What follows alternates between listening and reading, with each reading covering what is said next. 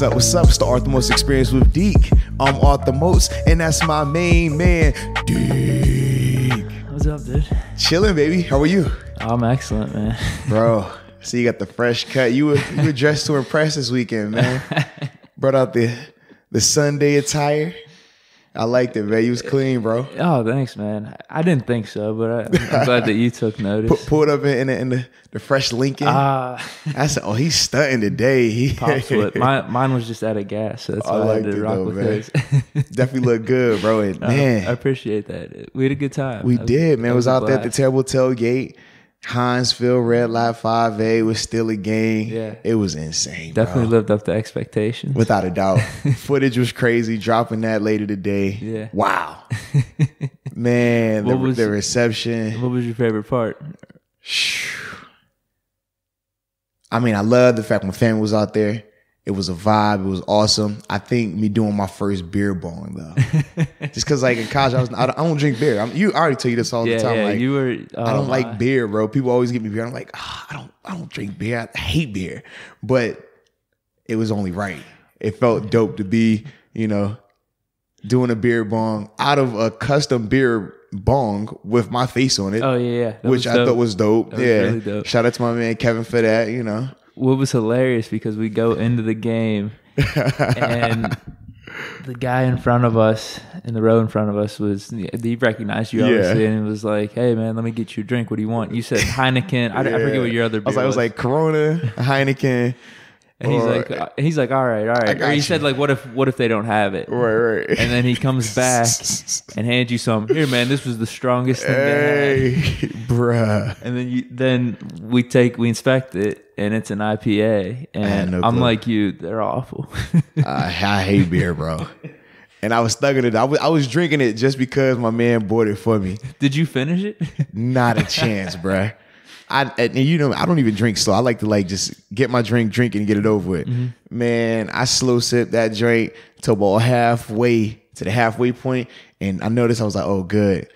All right, he left. It's fourth quarter. He's not coming back. I just casually put it under my chair, like, yeah, I'm gonna get this later. I'm drinking on my kids' Sprite and Dr. Pepper, like, yeah.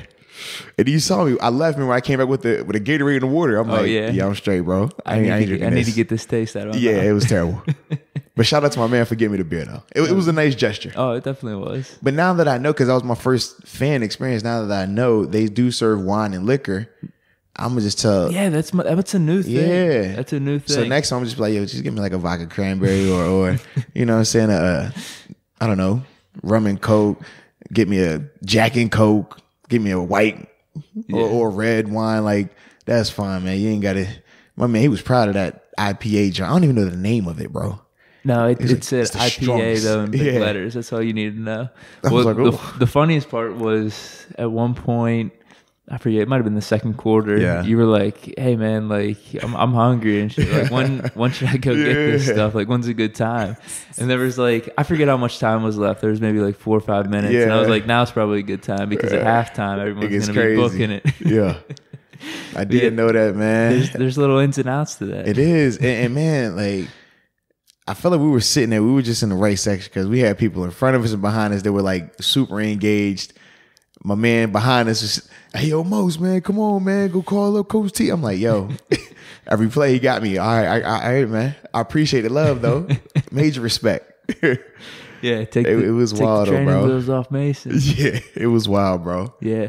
Well, there was one thing I wanted to tell you, too, because we were, something was brought up during the game. I can't really remember what it was, but I only had one beer the whole time throughout the whole experience, through the game, the tailgate, and then at Cosmos. The only reason I had it was because John got it for us, and it was the Steeler gang beer.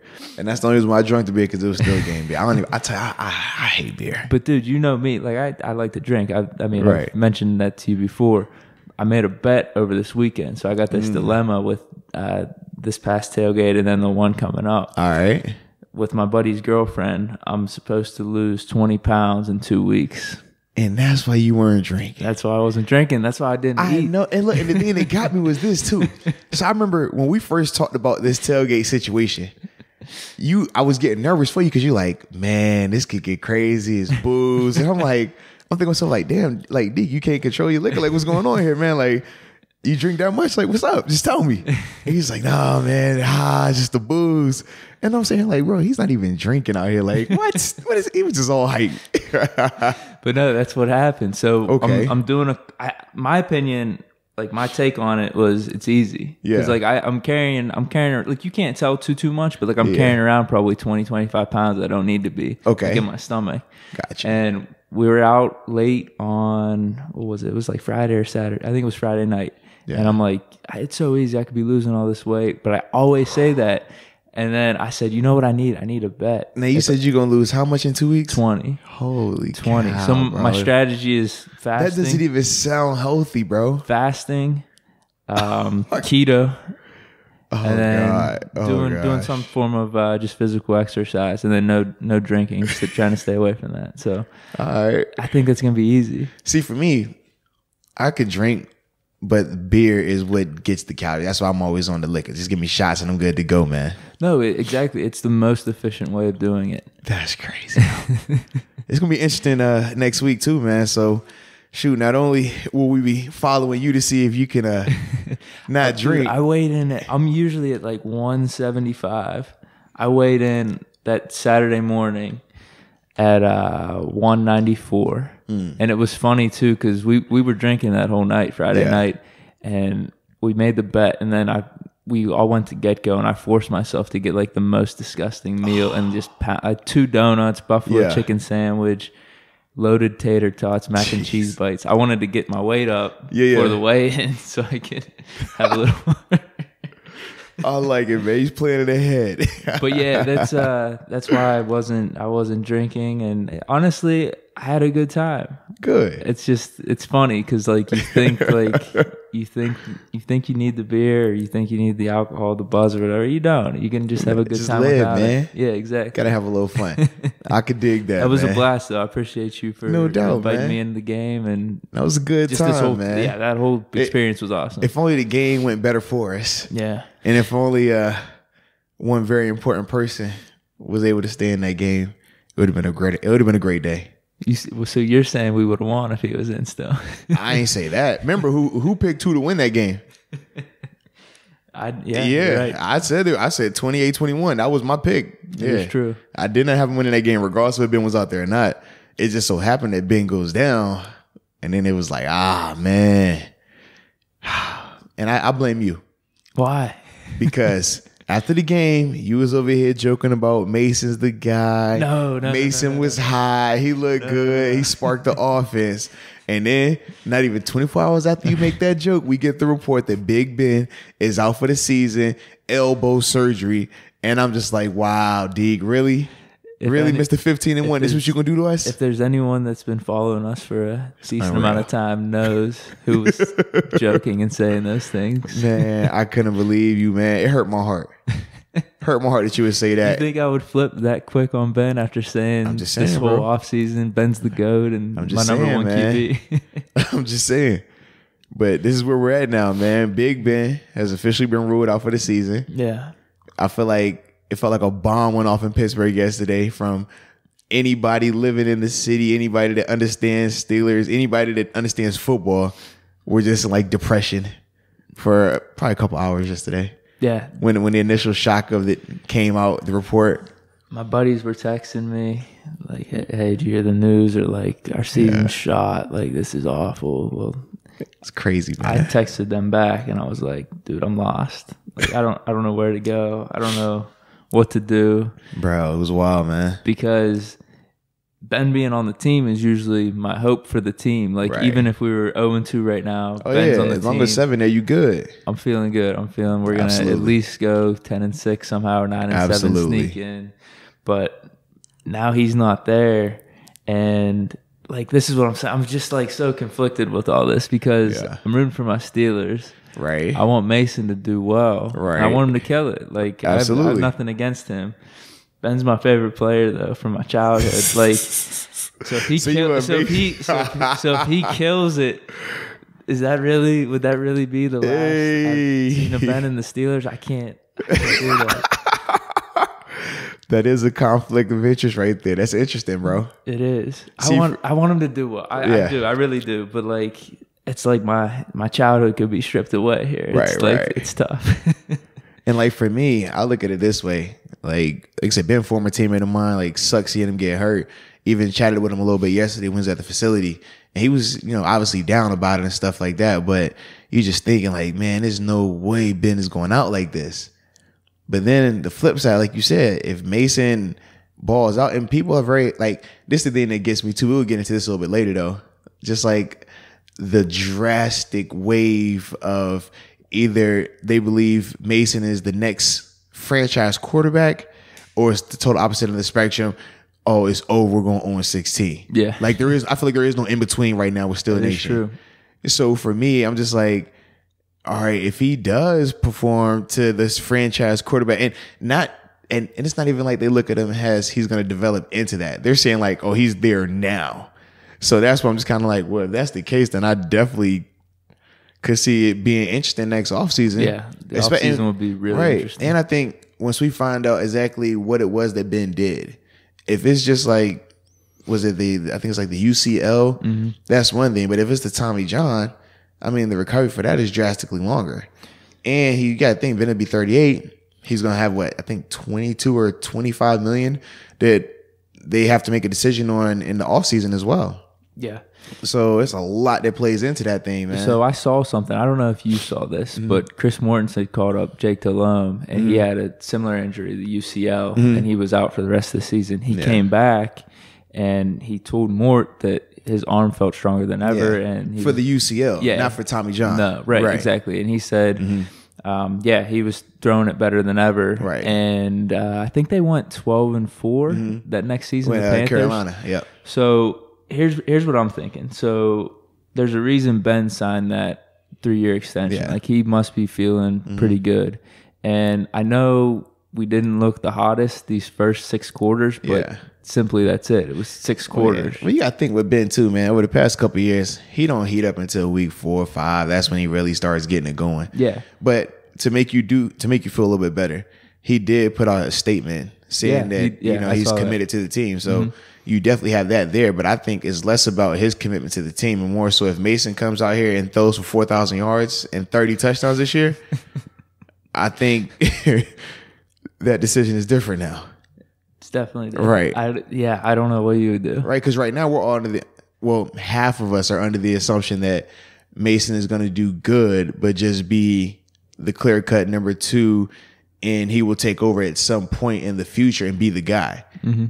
If that's the case, well then Ben's back, he's good to go.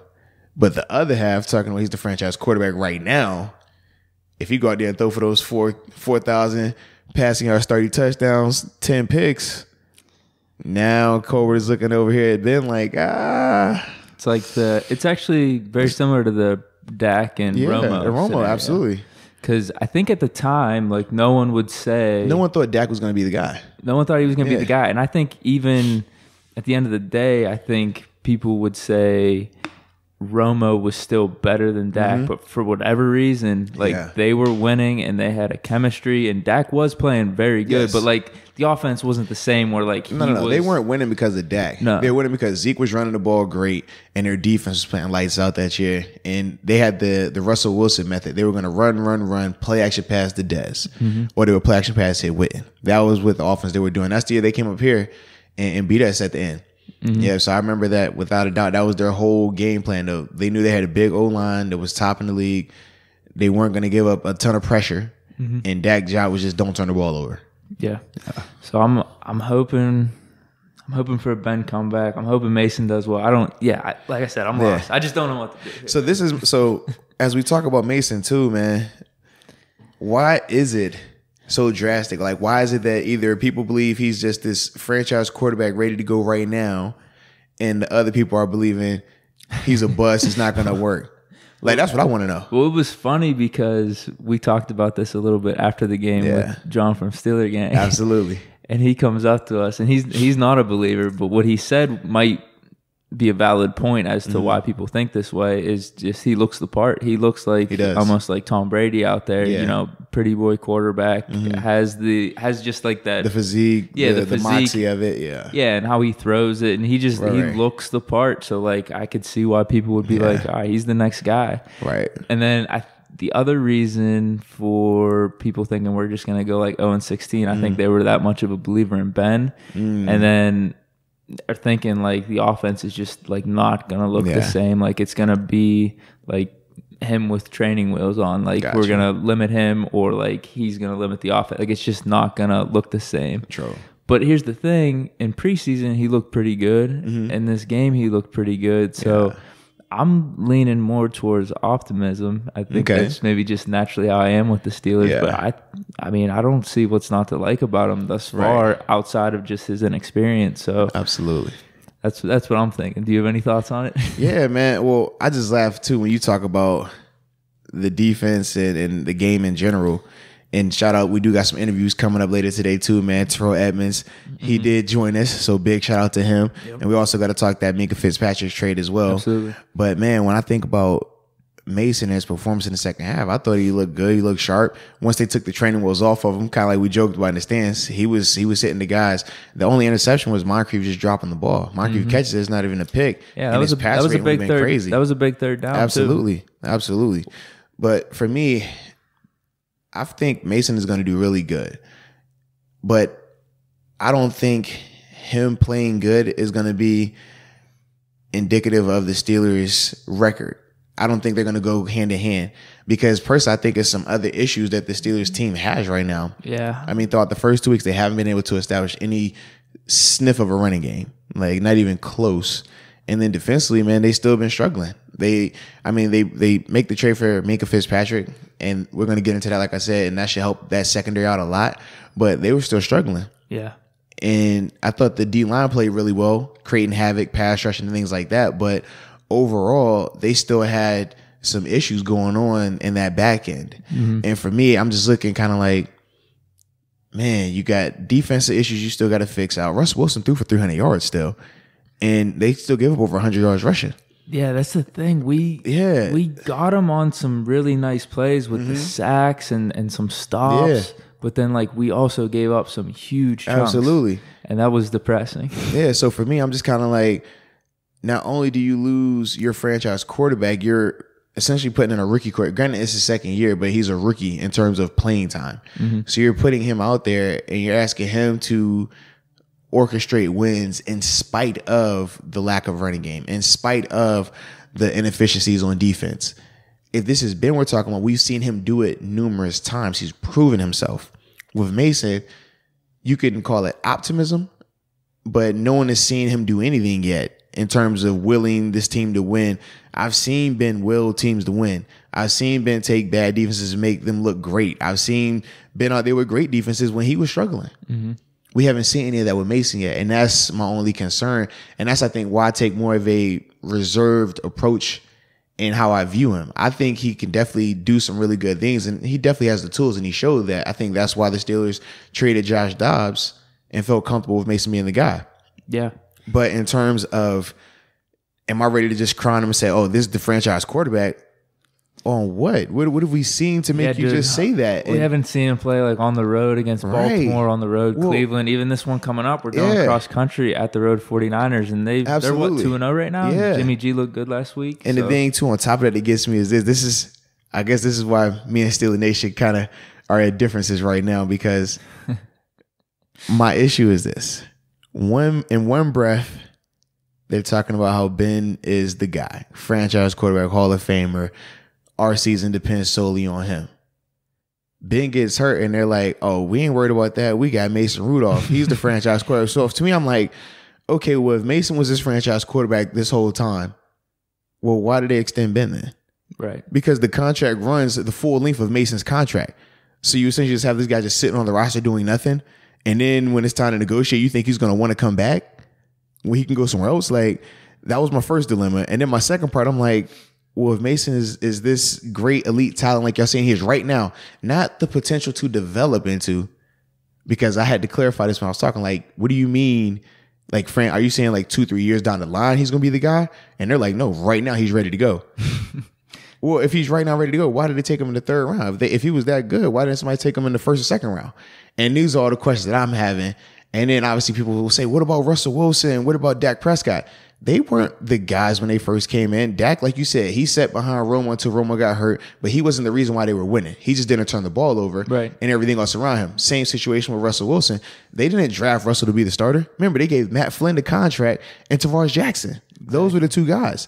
And then he just happened to be playing better than them, and he got the opportunity. But they had Marshawn Lynch, and they had that crazy Legion of Boom defense over there. And that was the reason why they were winning. Yeah, it's looking like I thought we were gonna have a really solid defense, and like the running game. I thought all that would be there. So it's not looking too good right now. So that's the difference in these situations. There's so many other pieces around him that have question marks. They don't even have, like, who's the number 2 receiver right now? If you not who we think it should be, it's gonna be James now. We're saying it should be or it's going to be, but who has it been to this point? Right. Who have we seen produce as the number 2 receiver right now? Even when Mason came in the game, they weren't. He was hitting Vance, and Vance had a huge game, balled out. I think it was 7 catches, 2 touchdowns, like 80 yards or whatever. But outside of Juju, what other receiver was making plays like that? And that's my thing. And that's the question has been over the first 2 weeks. And then from a running standpoint, we still haven't seen them sustain any type of rushing game. I mean, if you take away let's see, Mason had the 8-yard scamper for a first down, and then Benny still had the 1 carry for 23 yards on the 4th and 1. You take that away, that running game that already looked bad from a statistical standpoint looks even worse. Yeah. And that's all the concerns I'm thinking about. I'm like, man, I'm hearing people, still thinking like the expectations are still the same. I'm just like, I don't see it right now until these other things get addressed. Now, of course, that can change once we see how he looks, once you see how the offense evolves around him, how the defense steps up and things like that. But when we're talking just like right now, you think there is something to be said for this change sparking some motivation or newfound energy? I mean, people talking all that. We laugh about it. We always say, man, if you're looking for ways to get motivated, I mean, first it's the money. If the money don't motivate you, now it's like we're winning. Okay, that doesn't motivate you. Oh, it's because we got a rookie or a new guy at quarterback. This is the motivation. How many times you need to be motivated, man? We got a saying. I guess it's just that you've seen it with like Tebow. You know what I mean? Like just. But did you? A new face. But did you though? Or was it the Tebow situation? The quarterback was playing bad out there, and he just came in and was doing something different. That defense was still balling out. Mm-hmm. Demaryius Thomas was still Demaryius Thomas.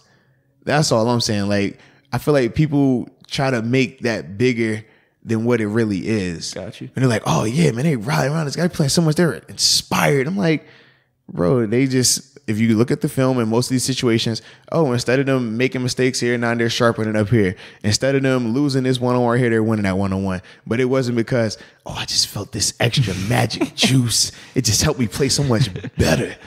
I'm like, man, if that's the case, I'd have been a Hall of Famer. You know how much adversity? I'd have been through a couple quarterback changes in Buffalo, man. We're going to rally around this guy. We rallying around him. Absolutely. All right. And you know what happened? We rallied around him. We lost 14-0 with 2 pick sixes. Didn't give up a touchdown. 2 pick sixes. That's how we lost. We rallied though, man. That's all I'm saying, bro. It's crazy. Hey, man. It's funny. I'm just saying, like, for me, and I think too, here in Pittsburgh, think about over the past, 14 years now with Ben, they haven't had to experience what it's like without the franchise quarterback. You see what I mean? For more than 4 games, maybe? Right. So for me, my view is different because in Buffalo, throughout those 4 years, we never had a franchise quarterback. We went through a ton of quarterbacks. And I've seen the direct correlation it has on the team, on the offense, on the defense. Because if the offense can't sustain drives, defense stays out there too long. That good defense becomes a bad defense, or that great defense becomes a good defense because the amount of time they're on the field, they get tired. It's a trickle-down effect. It circles around. So now I'm like, they're so used to having been here, they don't understand what it's really like to search for a quarterback. We had a stretch after Bradshaw, the Steelers. I wasn't alive, but that's what I'm saying. Like, it was awful. It was dismal, apparently. But for this generation of Steelers fans, the social media era, they only know Ben. You see what I mean? Yeah. And that's what I'm saying. Like, they think these Hall of Fame or franchise quarterbacks just grow on trees. They don't. So even when you're talking about the potential of a Mason Rudolph, I'm like, man, I was in Buffalo where we had Trent Edwards, who was a first round pick. I was in Buffalo. We cut Trent Edwards, made Ryan Fitzpatrick the starting quarterback, gave him $60 million. Then after that, we cut Ryan Fitzpatrick, and then we draft, let's see, who was it? EJ Manuel, 16th overall. Then I saw midway through the season where he gets hurt, we bring in Thad Lewis. Then from Thad Lewis, we go to Jeff Toole. I'm like, I've heard this story so many times where it's, oh yeah, this is the guy right here. Look at what he does. He looks good. He came in, he played well off the bench. I know the team wasn't prepared for him, but he looked good. And then the hype train starts. And it goes and it goes. And then you look up and you're like, bro, this ain't it. And that's all I'm saying. Like, yeah, I just caution people to don't put these, oh, Mason's the franchise quarterback right now. Don't put that on him, because I'm telling you, they don't just grow on trees. And it's difficult, man. Yeah. It's a very difficult situation. I'm with you on this, because with Ben being out of it now, I'm able to take a more objective look at things. No. You still 15-1. Listen, what did you tell me? Because we had a bet this weekend as well. In New Orleans Saints, I had them versus the Rams. I picked the Saints. Drew Brees breaks his thumb. What would you tell me? Hey, man, it's an injury. Oh, well, the bet's still going. I bet it on the Warriors with Golden State, and Klay Thompson got hurt. Oh, well. So, oh, well, Ben got hurt. Oh, well. I still want to see 15-1 or the closest thing to 15-1. Oh, well. Yeah.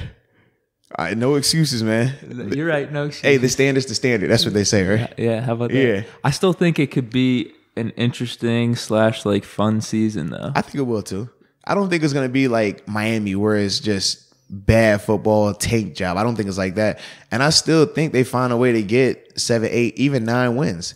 I just don't know I don't think this team's a playoff team right now based off what we've seen. Like, if this defense steps up and starts playing a lot better, well, now it's a different conversation. Mm-hmm. If James Washington or whoever emerges as a legit bona fide number 2, okay, cool.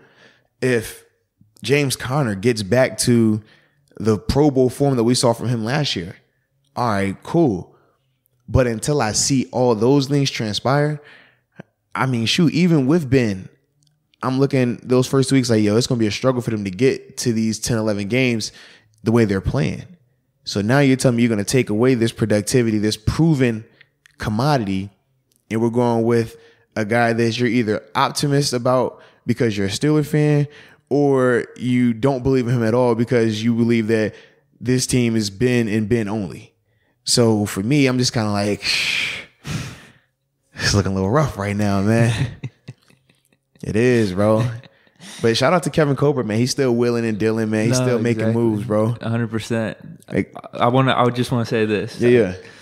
If anyone that is ready to turn the franchise over, be careful. Careful what you wish for, like you're saying. Like, yeah, just because Ben was the man. Like, don't take him for granted. And that's the thing. I think some people do, and it's a coping mechanism.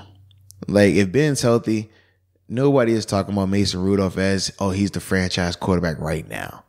But I'll say this too. Yeah. I mean, we were up 10-7 with Ben there, and if he doesn't get hurt, and who knows how the offense flows, exactly.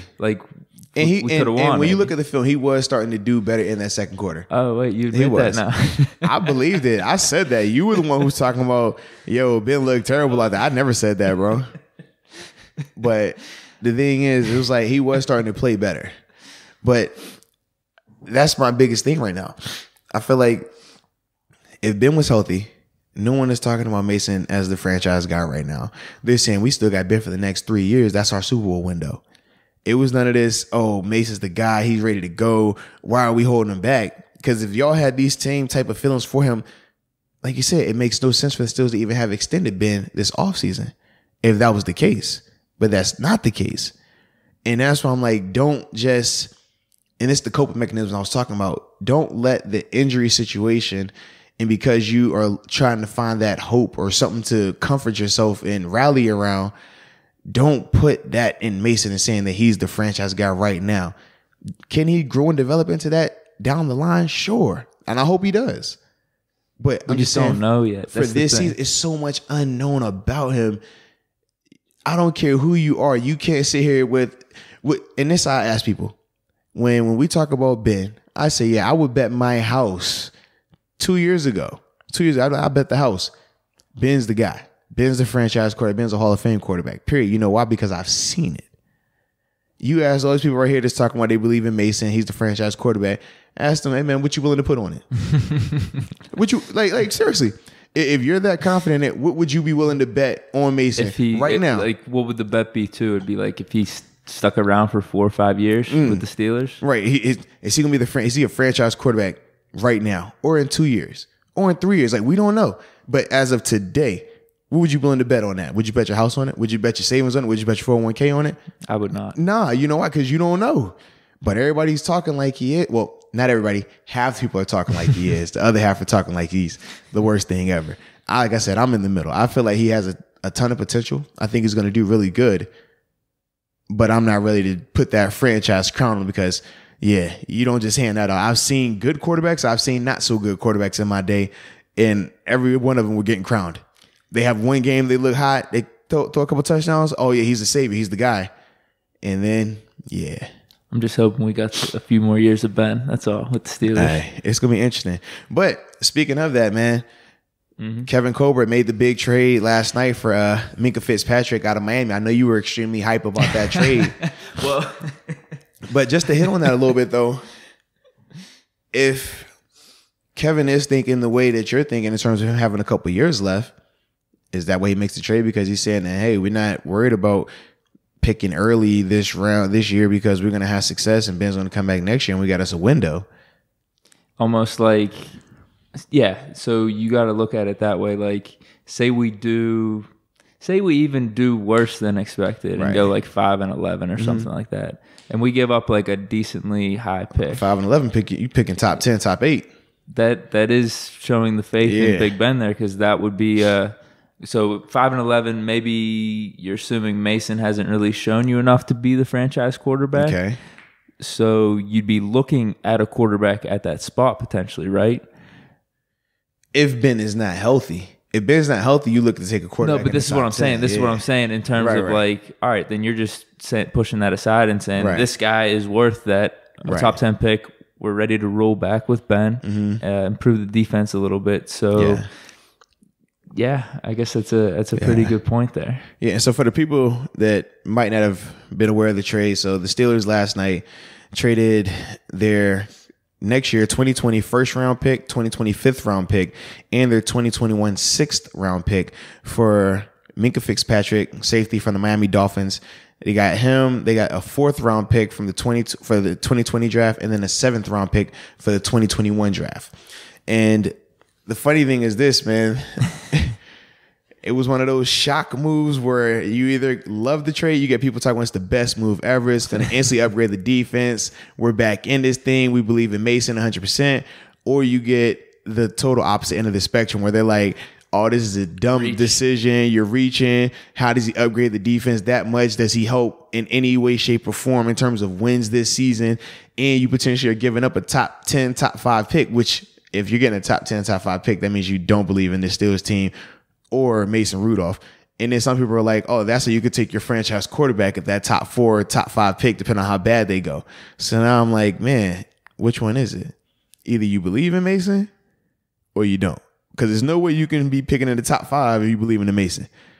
Like, I just don't see how those two things correlate, man. But yeah, I think like we were just saying, though, I mean, I think it could be viewed as much of a short-term play as a long-term play, because like you were saying, like, we got him under contract for the next 3 years. For the next 3 years, and if we're that, I guess, hopeful that Ben's coming back, he's healthy, then that's fine. He was already a first round pick, 11th overall. He was the 11th overall pick, and we kind of need defensive help anyway. So I mean, here's my thing with it, and I was asking you this whenever the rumors first started coming around with the. I sent you that screenshot, and I said, "What do you think of this?" And you were like, "What?" I can't remember what you said. Yeah. So initially, I was saying like I don't really see.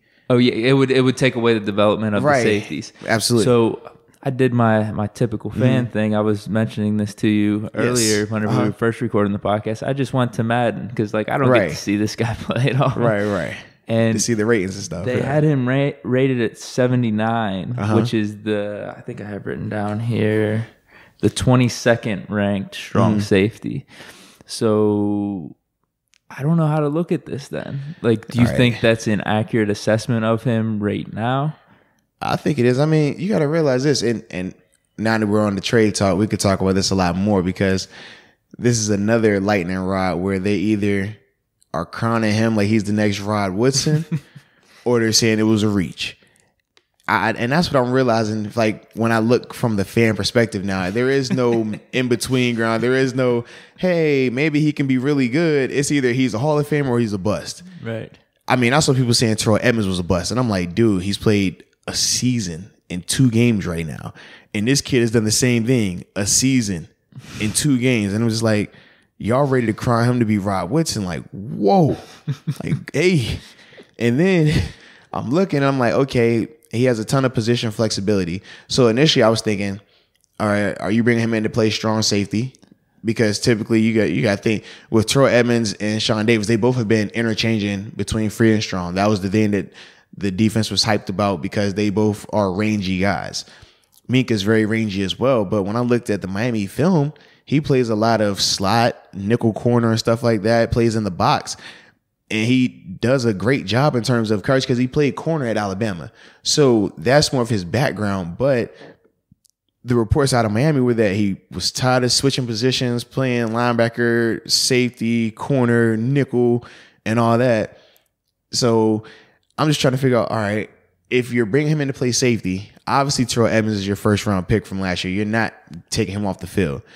But Sean Davis isn't a bad player. He's a guy who, okay, let's be real, he could have signed an extension with the Steelers. He instead wanted to bet on himself to get a bigger contract through the offseason, through free agency, or whether the Steelers want to re-sign him and stuff like that. So clearly the team believes in him to an extent. So I'm like, all right, are you going to take Sean Davis out the lineup to put Minkah in? Or I saw how much he played nickel. But then I'm like, you got Mike Hilton. Now, granted, Minkah is, I feel like, a better athlete, has more size, more range than Mike Hilton.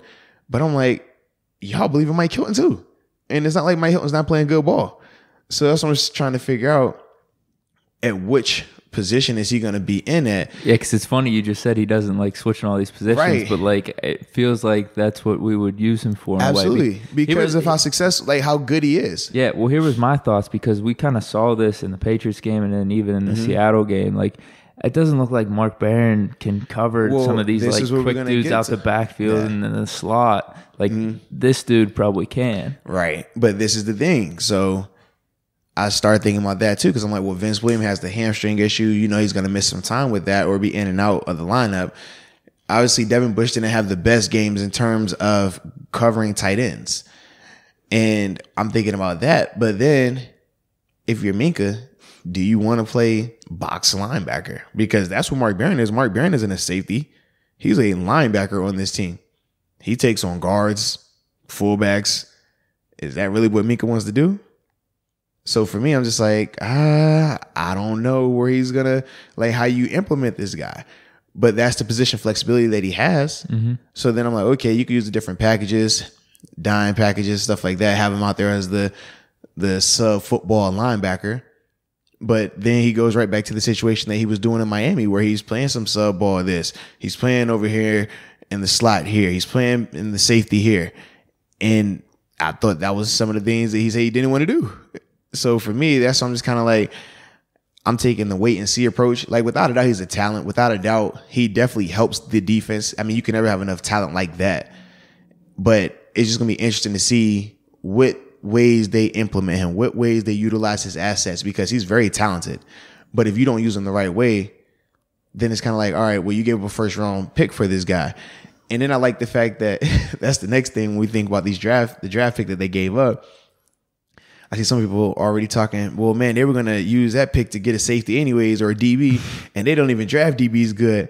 I'm like, who said they were going to take a DB? You're talking about they were going to replace Sean Davis when they could have easily extended Sean Davis, which a lot of people were still talking about that potentially happening. and more so concerned about drafting a pass rusher because they were assuming that Bud would leave through free agency. So that's what I'm just kind of like, man, y'all fans. I love fans, but sometimes fans like they just be coming up with this stuff. I was like, man, it was no like foregone conclusion that they were gonna just draft a DB and Cobra can't draft DBs. Like, what? Stop that. So what do you think? What does General Manager Moats say about the trade? Was it a reach, or do you think it was proper compensation? Put it like this. Proper compensation, yes, because he was 11th overall pick. He's extremely talented.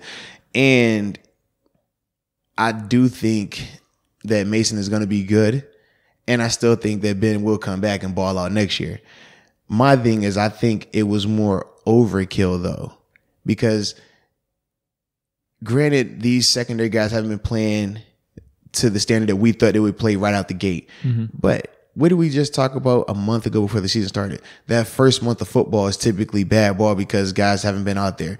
Guys got to get used to playing in the games. Guys got to get into their groove. And guys typically start out one way, but they grow and develop and get way better towards the middle part and the end part of the season.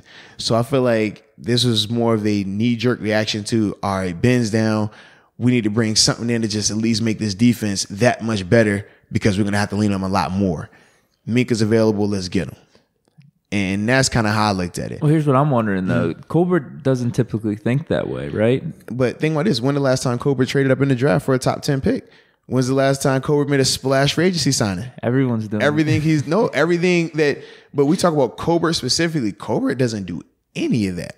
Colbert made splash for agency signings, gave Steven Nelson the biggest free agency contract under his tenure.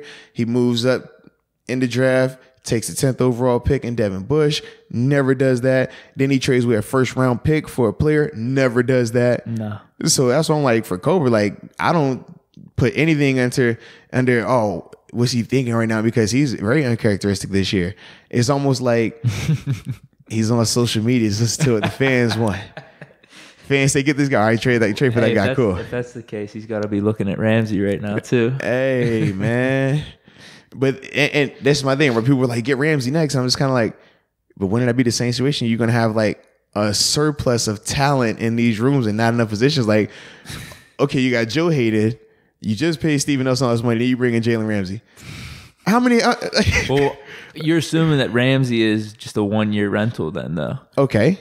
But either way, where are you putting him at this year? He's a talent, man. So the guy you just gave the biggest free agency contract to, you're going to take him off the field, put Jalen Ramsey in. Okay, cool. I would, yeah. Okay, and that's fine. But now we're looking at how you're wasting the cap. That's cool. Okay, so then next is what? You got Minkah Fitzpatrick, and are we going to use him in the slot role? Because he's been playing some slot. He's been doing a lot of man on tight ends. Anytime it's the bunch, he's usually the point guy. He's very like to get hands on the guys. We'll roll with Minkah and Edmunds as safeties. We'll put Nelson in the slot. Okay, and now you got Sean Davis, who you were thinking about extending this offseason, just sitting on the bench there. I guess someone's got to take a seat with Ramsey coming in. So now you're just paying. So Sean Davis is getting a couple million as a second round pick last year to deal. He's just sitting. Okay.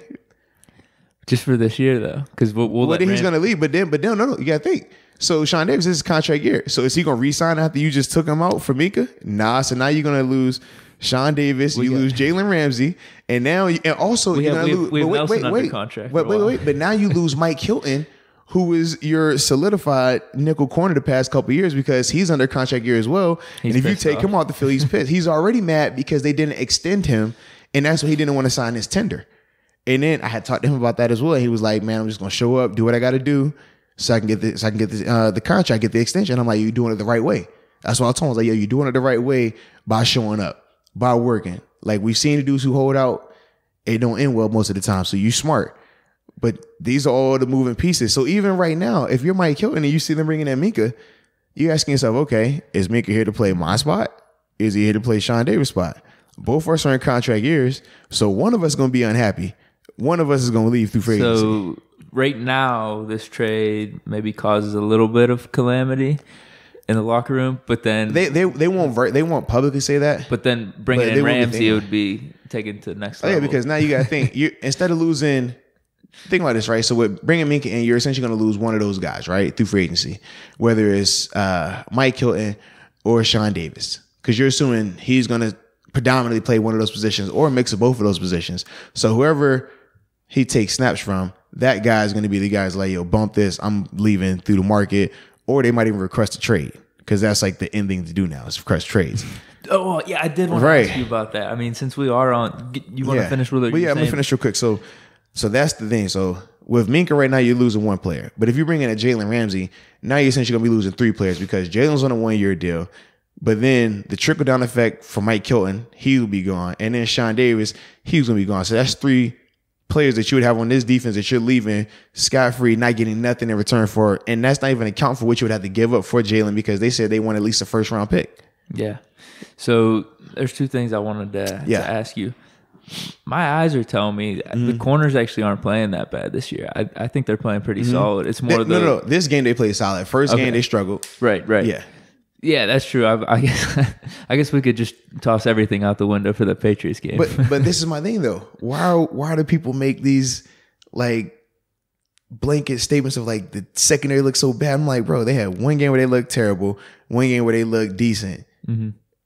And then it's just kind of like, all right, how do you weigh that? And then with the linebackers, it's like they looked way better this game compared to last game. The D-line looked amazing this game. They were non-existent the first game. Yeah. So that's my thing. I'm like, it's 2 games we're talking about. It's not really a sample size. I wrote down, I think it was like 3 things or 3 or 4 things. Like if it would have went our way, we would have won the game. Absolutely. Like the whole field goal debacle. Yeah. The bullshit pass interference call. Mm-hmm.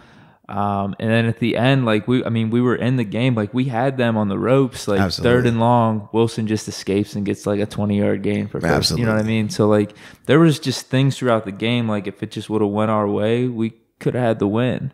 So I don't think there's.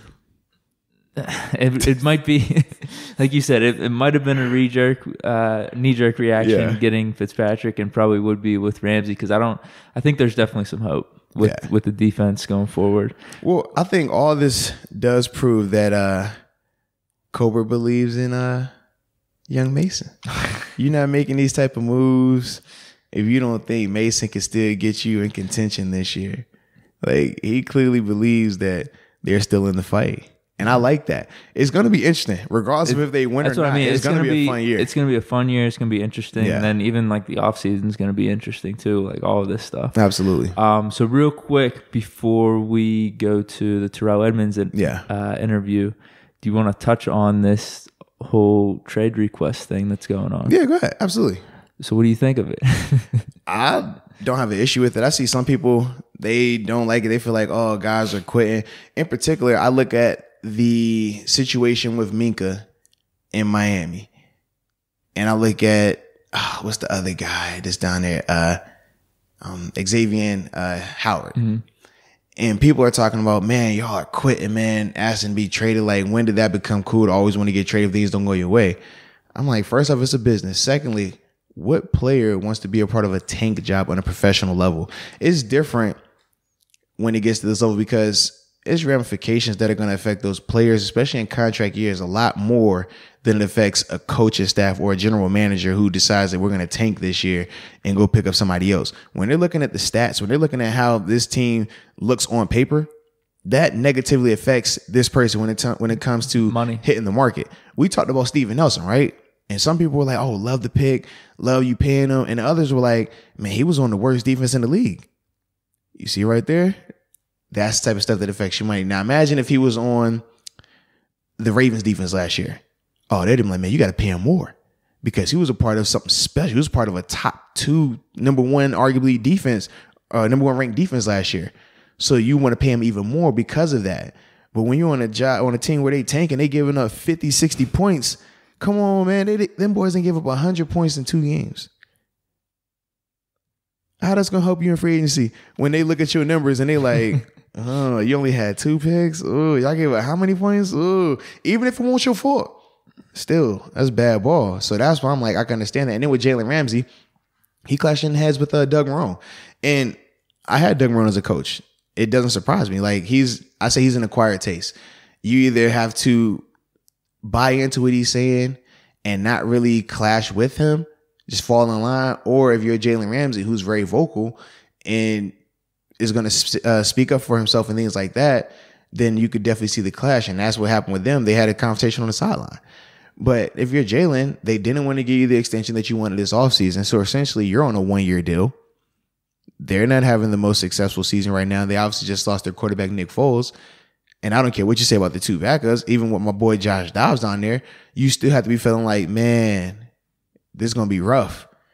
And the rougher it gets, the worse it's going to look for me when it comes to getting this money through free agency, because it's a business.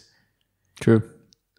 And those are all things I think about. So I'm like, I don't want to just put it like the onus is on the players. Like, no, the onus got to be on the organization to make sure you got quality talent around these players to make them feel like we have a chance to win. If you were part of a company that told you, hey, man, we're planning on sucking this year. We're planning on being the worst company ever this year, okay? We'll be good in like 2-3 years, though, cool? You don't want to be a part of that. Ain't no, oh, it's a weak generation. None of that, bro. You don't want to be a part of the losing culture. You don't want to be a part of people committing to losing. That's what they're doing, committing to losing. They're saying, hey, look, we're planning on losing right now, bro. Don't trip. Nah, bro. Work too hard to get here to want to be a part of that. Like, if you're telling me, man, we're trying to turn this thing around right now, oh, we're in there. That's a totally different mindset. But you're not going to tell me, man, we planning on being bad this year. I'm trading away all the good people. I'm getting draft picks, bro. We're going to be all right. Nah, say that, bro.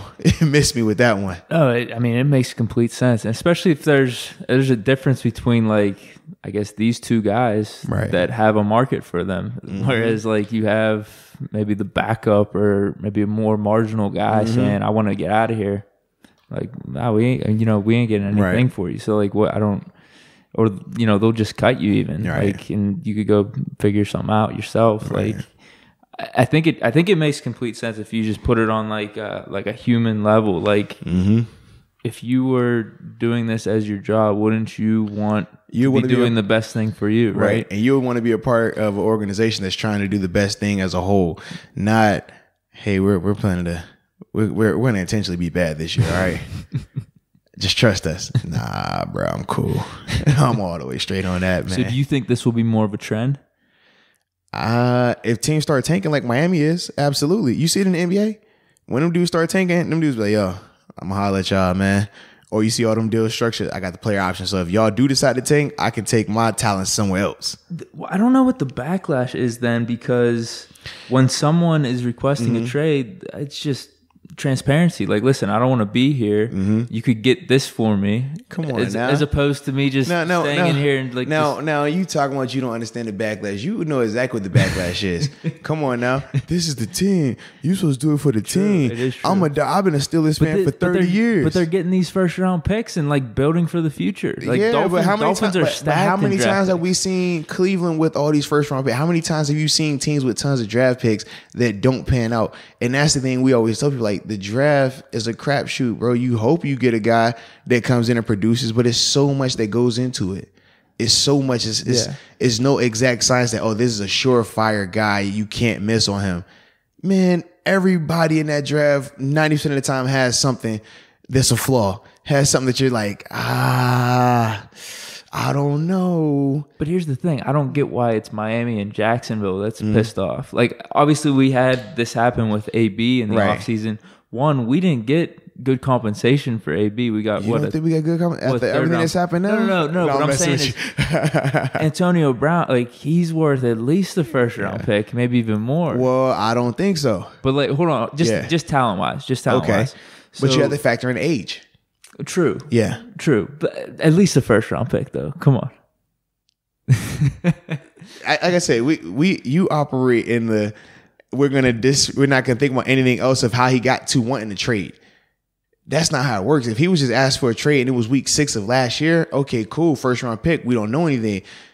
The way he got to getting the trade, the way he got to requesting the trade, man, no team is gonna really be wanting to touch that. No, That's right. what I'm saying. But hold on. But this is what I'm saying. This is why I guess the Steelers, like the fans, the team, are a little more upset with how he left. And like I'm saying, we didn't necessarily get the best thing coming back. But these guys, Minkah and then Jalen Ramsey, completely different organizations too. Right. Steelers, like, our hopes are Super Bowl every year. Yeah. And like we've proven that we're always in the mix. Absolutely. Miami's ass. Jacksonville's been ass. So like I don't get what even though both those teams been in the playoffs over the past 4 years. Did anyone actually think? Well, hold on. Hey. Time out.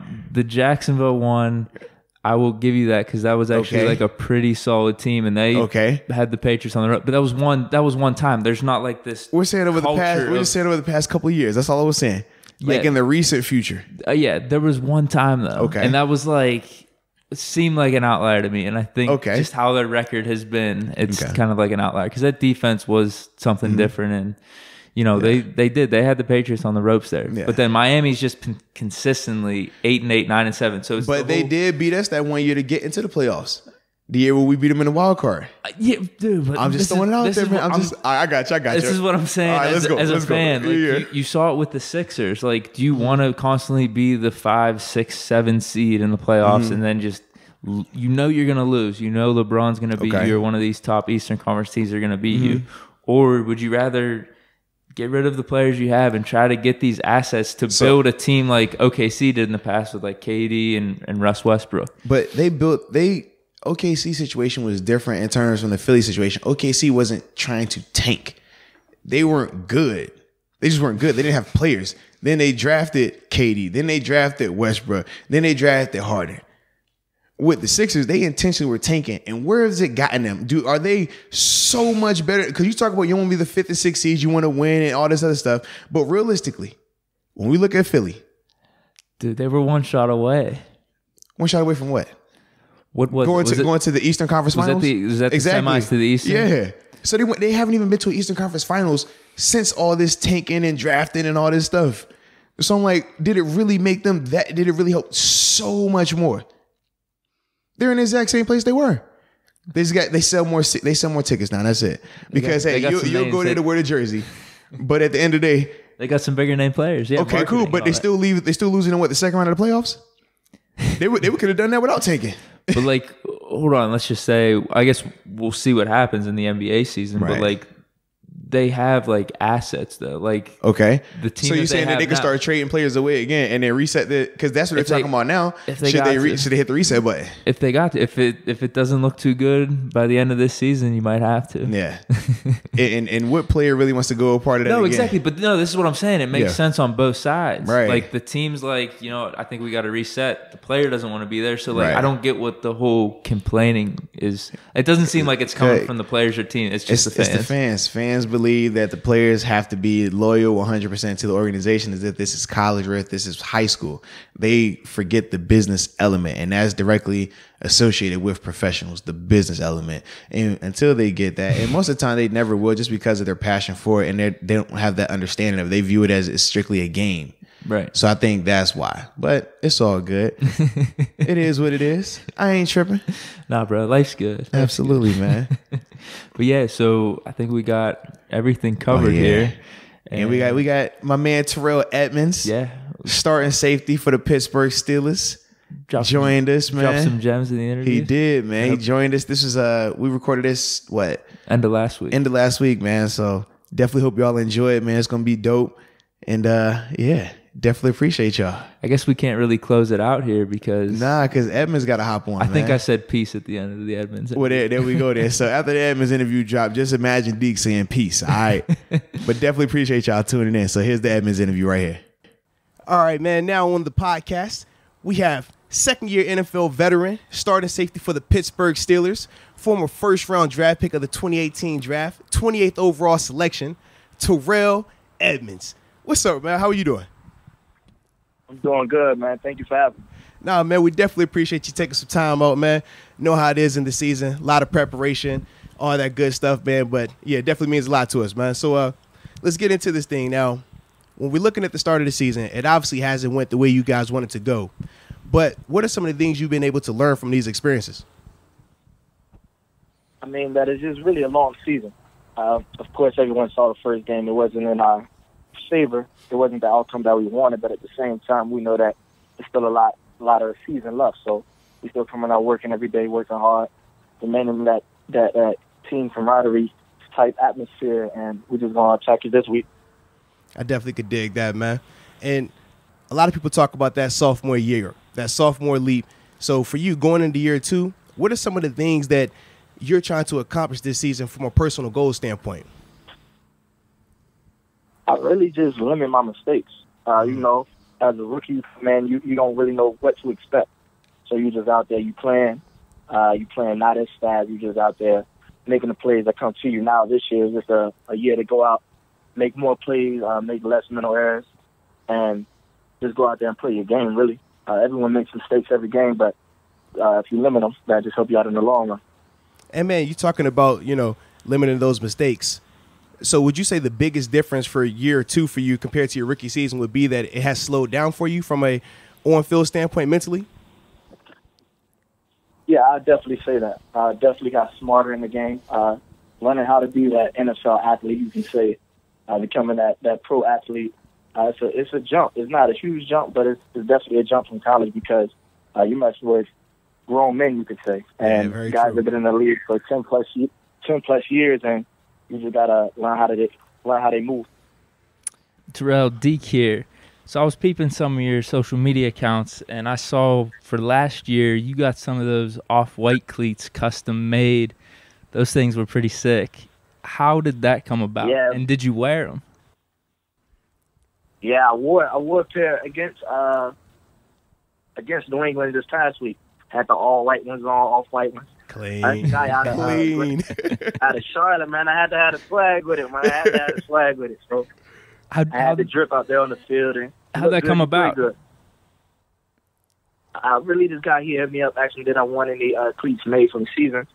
And then we were just brainstorming ideas, and I like off-white already. So I tossed him that. I showed him the shoe that I wanted, and then from there he just made it.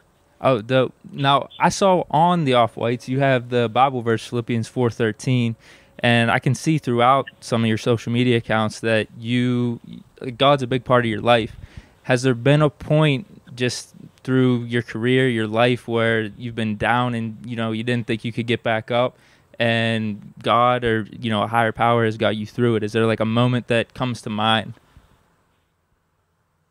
A moment that comes to mind, it wouldn't be in my NFL career, it would definitely be college, because my junior year of college, right before I declared for the league, I tore my labrum in my shoulder, and it was a rough time. You know, nobody likes missing any games. Nobody likes not being able to practice, especially if you're a competitor. And then it was just like I felt I was in a sunken place. I wouldn't say a sunken place, but I just needed some more help from others than my family, and I was just calling on God every night. And he definitely uplifted me, and, you know, everything else worked out in the long run. Yeah, for sure. Man, First round that's pick. deep, man. Absolutely. And I can tell you, too, man, part of my career, faith was a huge aspect of it, man. Having somebody to believe in and just understanding you could call on his name whenever you need him, you know? So definitely respect that element. That's what I'm saying. Yeah. Now, with your father being a former Pro Bowl NFL tight end, both of your brothers in the NFL as well, man, just talk about what's it like being a part of such a talented family. Man, it's competitive.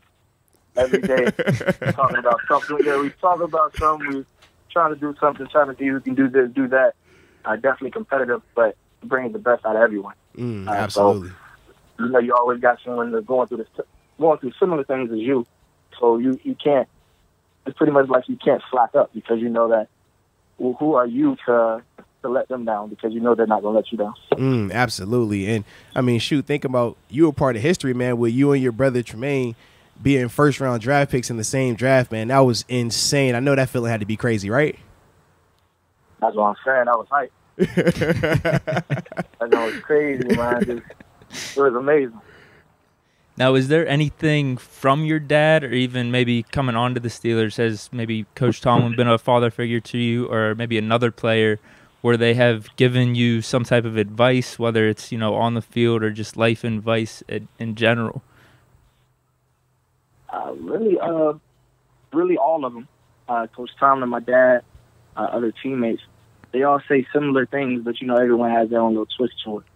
But really, my dad, he just told me that it's a long season. Like everyone knows, it's a long season. You're going to have your ups, you're going to have your downs. But nobody's going to remember. Like, when I tell the story, I'm never going to tell my bad plays. I'm only going to remember my good plays. So as long as you're good outweighs your bad, then you'll be good in the long run. Man, that's a wise man right there. I like that. I'm telling you, you never heard anybody ever come up and tell you about their athletic career and told you that they missed 100 jump shots. Hey, you right. They dropped 100 passes. That's definitely the truth, man. It's real. I like that. I'm going to definitely take that with me as well, man. So, just hitting a little bit more, man, about this family, man, about your family in particular. Obviously, your brother Trey is on the Steelers practice squad with you, man. So just talk about what's it like having your brother as a teammate. Man, it's a blessing. It was a blessing being drafted with my younger brother, and now being able to play with my older brother, that's even more of a blessing. All my dreams came true, you could say, because everyone probably want to play with their brother at the highest level that it is. And, we get to compete every day. He plays running back, so I get to tag him on some days, try to strip him some days. He trying to juke me, so it's still that competitive atmosphere, and we still going at it. I like that, man. So, I mean, if y'all had to go one-on-one, you got him, right? Come on now, I got you. There it is. I got to hold it down. I like it. All right, Terrell, so this is a little bit aside from football here. I saw you with a Rockets cap online. Me and Moats like NBA. I know it's the off season and everything, but did anyone tell you you're wearing the wrong cap? Nah, look, I'm not a Rockets fan. I got the hat. Well, why are you wearing it then? Fan, wherever you go. LeBron James, wherever you go. Okay, hey, you good on this podcast, believe that, man. Team Bron, always, any day, every day is all good. Why the cap everywhere. then? That's me. You said why? I'm Team Bron. Yeah, but why the cap then? Why the cap? I like the. I really don't have an excuse. I'm not trying to make up something. I'm not even going to make it up. Hey, it look good. That's all that matters, man. Yeah, bro. Yeah, it look good. If that's the reason, I'm good with that. I like it. Hey, it looks good. So, look, we got one last question for you, man, before we let you get up out of here. So, every player has their welcome to the NFL moment, man. So, talk about your welcome to the NFL moment for you. My welcome to the NFL moment, I'm gonna have to say the first game. We had a tie last year. Yeah, Cleveland. Against the Browns. Absolutely. Yeah, that was like crazy because in college I went to, I think it was either 4 or 5 overtimes against. Who was it? Was it Duke? Oh man! I thought I went to like 4 or 5 overtimes. I think it was either against Duke or UNC, and we were going back to back to back to back. And then we did it here, and I was like, okay, we're out the stadium now, so it was like my welcome to the NFL moment, something different. I like that, man. That's tight. Hey, man, we definitely appreciate you taking some time, man, to hop on the podcast with us, man. Wish you nothing but the best throughout the rest of the season as well, man. Yeah, bro, for sure. Thank you. No doubt about it. All right, man. Peace. All right.